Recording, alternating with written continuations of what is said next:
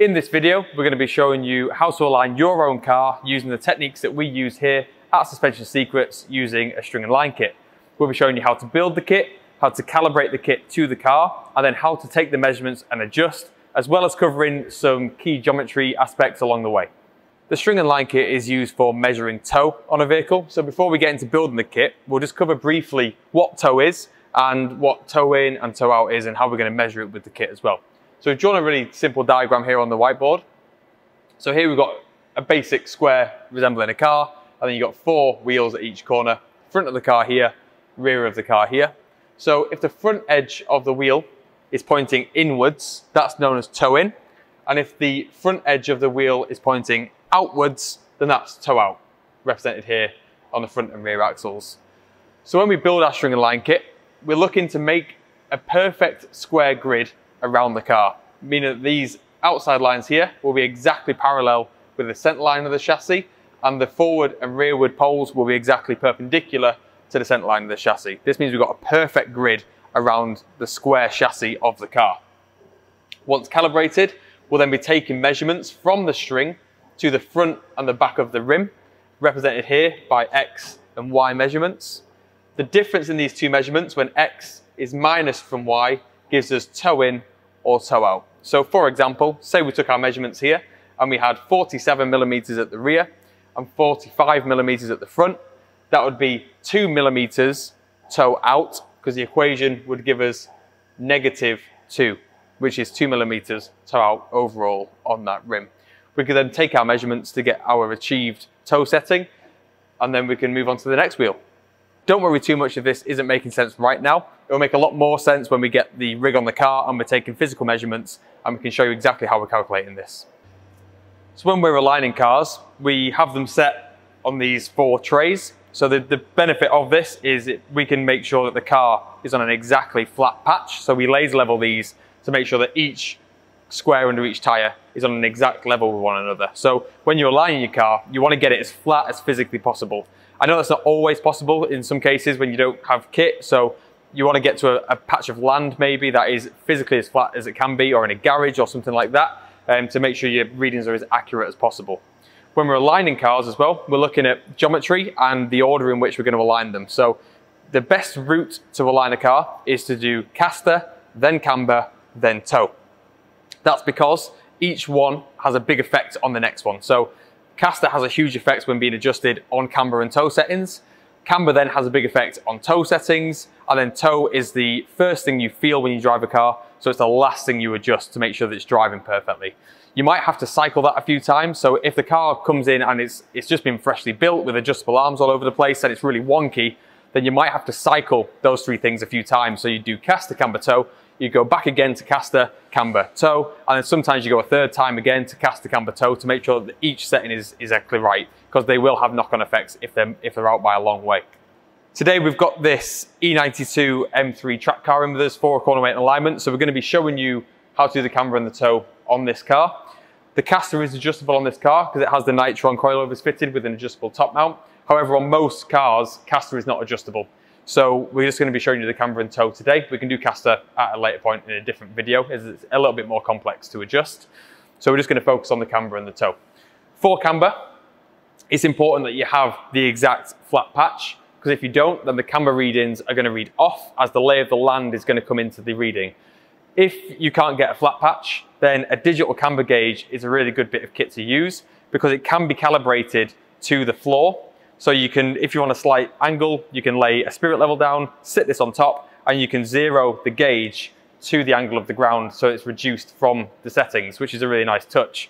So if you're on a slight incline, not to worry if you've got a camber gauge that's digital and can be calibrated. So we're going to be using this BG Racing digital camber gauge today to take the measurements around the car, and we're going to get the camber set all around the car before we build the string and line kit to do the toe. So when you're measuring the camber, you're looking to have the gauge set exactly at the top and the bottom of the rim, and you want the gauge to be as upright as physically possible. This gives you a nice, perfect camber reading that you're getting at the wheel, and you can then adjust the camber to get the number that you're looking for. So camber is adjustable on most cars as standard, especially at the rear, and on some cars as standard on the front. This car with the adjustable top mounts on the coilovers, we can adjust the camber up here, as it's a McPherson strut, we can give that camber using the top mount adjustment. On most cars at the rear, it's an eccentric washer if no aftermarket arms have been fitted, so it is still adjustable with that cam washer on the rear. So this is the BG Racing string and line kit. This is what we use to set up all the cars that we set up here at Suspension Secrets. It's really accurate, loads of adjustment in the kit, so we can make it fit multiple different makes and models.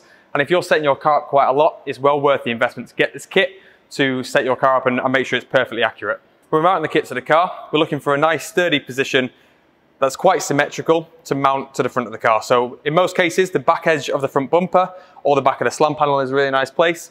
On this car, we're going to use the bumper because it's got a really nice carbon fibre airbox in there, so we don't want to get the rig anywhere near that. So we're just going to hook onto the back edge of the bumper, and we're going to pull that in until it's about to make contact with the front bumper. And we're going to slide up our foams just to rest on the bodywork there, pull it in and lock that off. So when we're doing this, we're looking to get it relatively symmetrical, but we're not looking to have it perfect because we're going to make all our adjustments once the rig is hung on there. So that's the front hung on. The rear is exactly the same procedure. Often you lift the boot up and you do it inside the boot, and again against the rear bumper, putting your foams in there to protect the paintwork. When that's mounted, we're looking to get the pole roughly level with the centre line of the wheel by eye. Doing that by eye will just save you a bit of time when we come to taking the measurements. So looking at this, I know we need to come up a little, like quite a chunk there. So we're just going to slide that up. So we're roughly on the centre line of the wheel with our main pole here. Another quick trick, I'm taking a look at our pole. It's got two joins here in the middle. I'm looking to get that relatively symmetrical with the car. Again, this is going to save us some time when we come to setting the rig up a little bit later. Now the rig's all mounted to the car, front and rear. We're going to put our strings on and we're going to run our strings front to rear, and we'll get them now. So the BG Racing string line kit comes with these string reels. So what we're looking to do is take the looped end, we're going to slide that over the end of the pole, and then we're going to put it into one of these machined grooves. So on this car, we're going to go for machine groove number 3 from the outboard. That means that on every corner of the car, we're going to have to use the same groove. This means that it's going to be the same distance from the center line at each corner, which is really important when we come to take our measurements later. You then run that down the side of the car, all the way to the rear pole, and again, straight into machine groove 3, so we know that we're going to be as straight as possible when we take our measurements. That's been done on both sides, so the next step is to get a tape measure. We're going to take some measurements and get this kit calibrated to the car. The first step of calibrating the kit is getting the string line in line with the center line of the wheel. So we're going to take a measurement with a tape measure, and we're going to measure how high the center line of the wheel actually is. So you want to get nice and level with the center, and there it's saying roughly 31 centimeters. That's just a touch higher than center line, which is where you want to be. You'd rather be a touch higher than a touch lower, or bang on center line. So we're going to go for 31 centimeters. So now that means we can take our measurements from the tray that the car's sat on up to the string, and we want that to be set to 31 centimeters at all 4 corners. So that's currently 29.5. So we're going to set that round the car at each corner to 31 to have it exact. So to adjust the height on the string and line kit, we're going to use these two adjusters here that hold the upright bars in place. So we'll literally take the weight of the bar, undo the screw, and then we can move that up roughly a centimeter, and then we know we're going to be nice and close to our 31 centimeter number that we're looking for. Do that on both sides, always make an even adjustment across the bar, and then take your measurement again.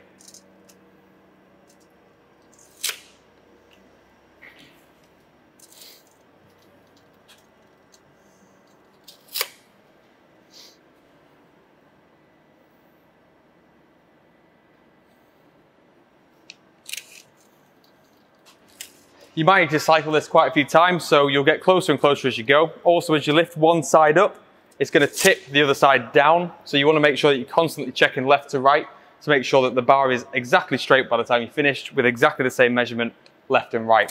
So we're very close now. I've been doing small tweaks here and there, and I'm now happy with the height of our string on the front axle. So it's going to be the same process at the rear, using that bar adjustment to get it exactly parallel and horizontal, so that we can have a nice string line through the center line of the wheel.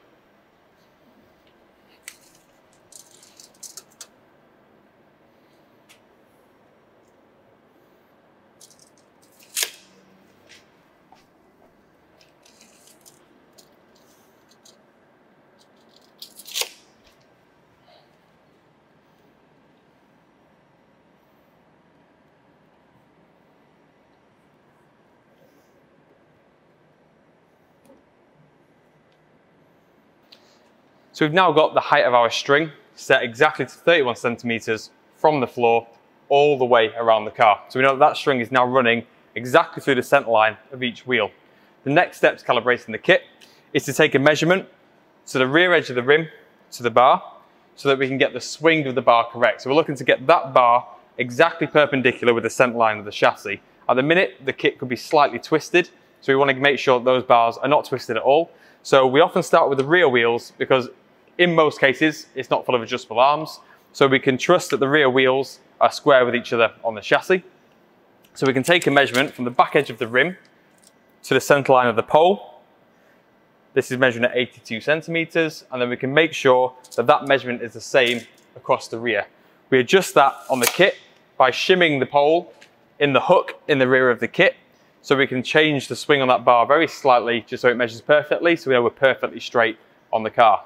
Once the rear bar is set, it's often a two-person job to achieve this, but you can basically measure from the rear pole all the way to the front pole to make sure again that the left to right measurements are exactly the same as each other. So we set the rear one square with the rear axle, and then we set the front pole square with the rear wheels. We do this in most cases because if caster is adjustable on the car, that can affect where the wheel sits inside the wheel arch. So if it's not been set perfectly or if it's not adjustable and it is different, then we can't always trust that the front edge of the rim is in exactly the same place in the chassis to each other. So that could set the bar off. If your car has been measured and your caster is perfectly symmetrical, then you could do the same at the front, where we're just measuring from the rim to the pole to get that square with the car. So now on to effectively the most important bit of the kit setup, which is setting the poles left to right. So they're on a slider, so we can slide the pole further away from the wheel or closer towards. So what we're looking for when we do this is to get the tape measure. We're going to look straight in to the center line of the wheel. Sometimes you're on the end of a drive shaft, other times you're inside the wheel bearing, other times you'll be on a wheel cap. But we want to make sure we're on that nice and square in the center line, and then we're going to take a measurement to the base of the string. What we're looking for is for this measurement to be exactly the same left to right by sliding the pole until that is achieved. The number front to rear might be different due to different track widths front to rear on cars, but we're looking for the front axle numbers to be exactly the same as each other, and then at the back, separately, we're looking for the rear numbers to be the same as each other left to right. When we've achieved that, it's always good to go around the car again, because moving the front will move the rear and vice versa. So you'll move it in cycles that get smaller and smaller and smaller until we achieve those measurements front to rear. So that's what we're looking for. When we've got the same number left to right, that's the kit fully calibrated and square with the chassis. The way that we can move this number is by just grabbing the pole with one hand, holding the tape measure with another, and we're watching the string line directly in line with that tape measure, and we're just moving the pole until we hit the number that we're trying to achieve. So I'm looking for here to have 19.8 centimeters. And then I know that that is exactly even left to right because it's the same measurement on both sides on that front axle.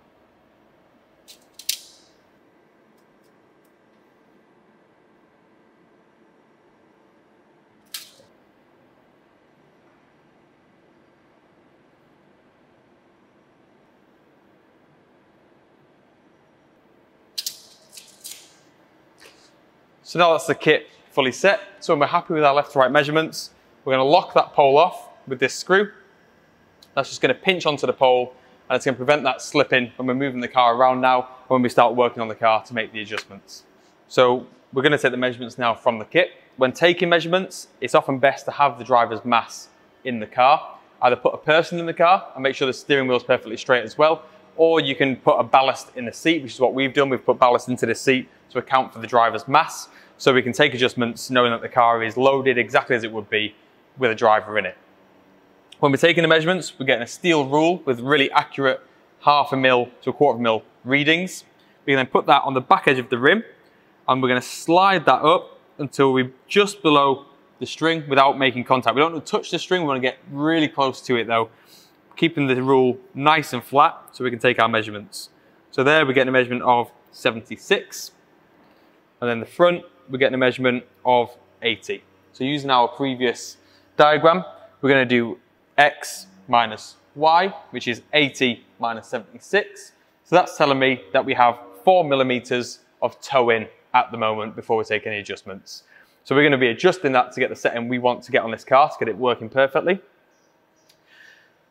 When we talk about settings for cars and we talk about tow in and tow out, it does depend on chassis and platform, if the car's front wheel drive, rear wheel drive, four wheel drive, but also the use of the car is really important. So if it's a road car, you'll tend to tow in front and rear axles to keep the car nice and stable.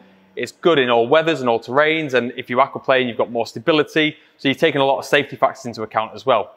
If the car like this is more aimed at track use, then you can start to introduce some tow out into the setup to make the car behave differently. So tow out on a front axle, for example, will make the car more pointy, help with turning and reduce understeer. With it being rear wheel drive, we're going to keep the rear axle towed in to help with traction and stability at speed. So we can have a mixture of tow in and tow out on a car between the front and the rear axle, totally dependent on its use and what we're aiming to do with the car and if it's road or track use. So we've measured around the car now and we know what the tow setting is on each corner, and it's time to make some adjustments. So we use the patches with the mid-rise, so we don't have to lift the car up and down between adjustments. But if you do need to do that, it's important that when the car comes back down, you resettle the car. So you move the suspension through some travel, and it's also best to try and roll the car backwards and forwards just to unsettle the tyre and make sure there's no tension in the suspension system. You can leave the kit on between adjustments because it's hooked onto the car, so it can go up and down whilst remaining on the car, so you don't have to worry about that. But you need to make sure that you're resettling that suspension between adjustments. So we've finished the car now, it's all locked off, and we're just lifting it up in the air to show you some of the adjustment points that come on cars. So this is quite aftermarket under here, but it resembles the bits you'd be able to adjust as standard as well. So on all cars, you have a steering rack on the front and they'll have tie rods on the end, and they're threaded. So you can always adjust your tow by turning the tie rod in and out of the threaded end. That's how you adjust your front tow. So depending on front and rear rack, you make the tie rods longer or shorter to change the angle of the steering. So at the rear of the car, it does have an adjustable rear tow arm, which is aftermarket, but it has still got its OEM adjuster in the subframe. So if this arm was standard, we could still adjust the tow. The tow arm is the one at the rear that comes into the rear edge of the hub, and it has an eccentric bolt in the subframe. So this can be loosened and then it can be turned in the subframe to give more tow in and more tow out, depending where you want to set the setting to. So that's where the adjustment is on the vast majority of cars. It always tends to have a rear tow adjuster. Some cars have rear camber as well, some cars don't, but the vast majority of cars have a rear tow adjuster and front tow on a steering rack. So that's the basics on how to align a car using a string and line kit. For more further information, head over to our website, suspensionsecrets.co.uk, where we have many more articles in much more detail that you can delve into and learn a lot more about suspension. And we're going to have a lot more videos coming in the future, so make sure to subscribe to our YouTube channel to catch those videos coming out.